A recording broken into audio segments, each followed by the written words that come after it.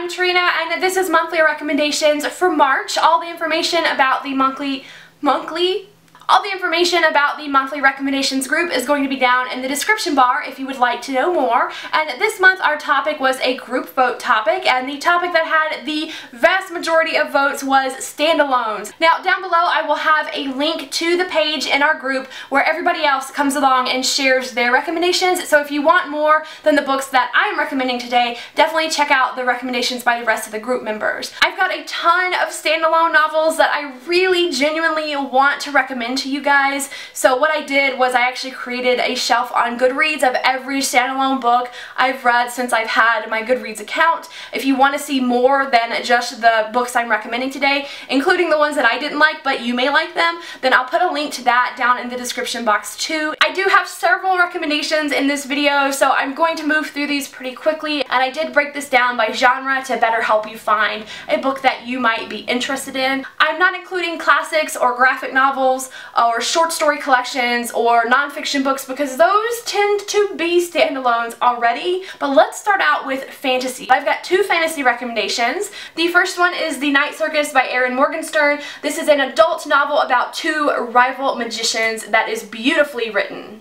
And the second one is the SIREN by Kiera, which is a kind of new adultish age range. It's about a siren that falls in love with a human and why they can't be together.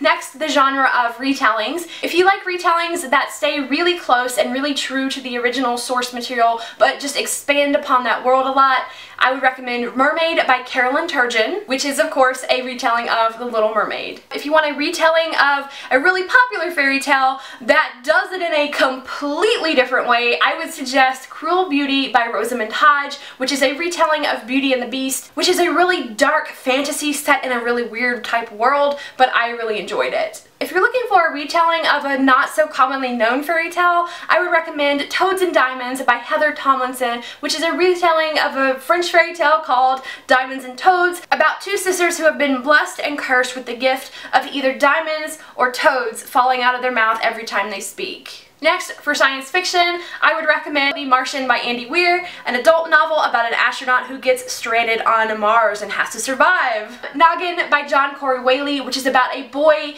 who was sick with cancer and he volunteered to have his head cryogenically frozen. He wakes up 5 years later when this technology has advanced enough to give him a brand new body, and he is struggling with his identity of who he was and who he is now 5 years later when the rest of his friends and family have aged 5 years without him. The Future of Us by J. Asher and Carolyn Mackler. I've talked about this book a bit recently. It's set in the 90s about two teenagers who, when they first get internet access, they have a glimpse into their future social media profiles. Lots of 90s nostalgia and tons of social media humor.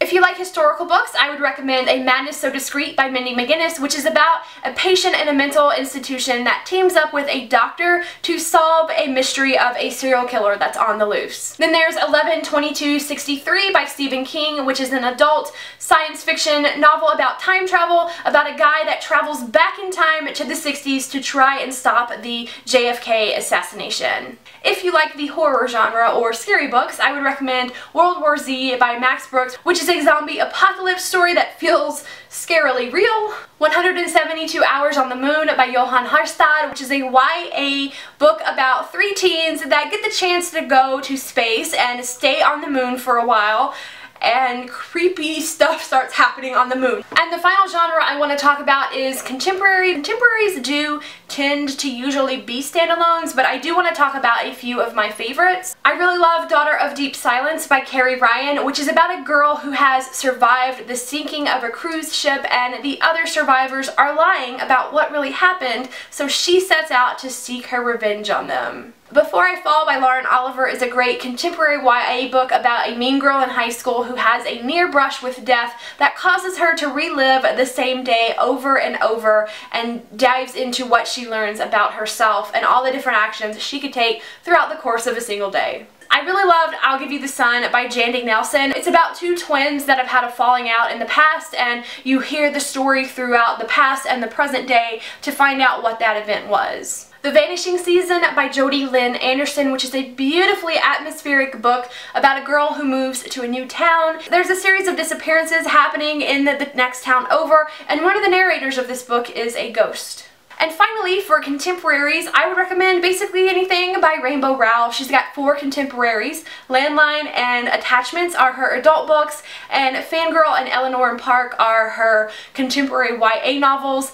And I like all of her books, and she writes standalone, so I would highly recommend her as well. Like I said, if you want to know more of my standalone recommendations, I have my shelf on Goodreads linked down below. I hope this long list has helped you find a book or two that maybe you would like to check out. Let me know down below if you have any standalone recommendations that you think I might like. Thank you so much for watching, and I will see you in the comments. Bye!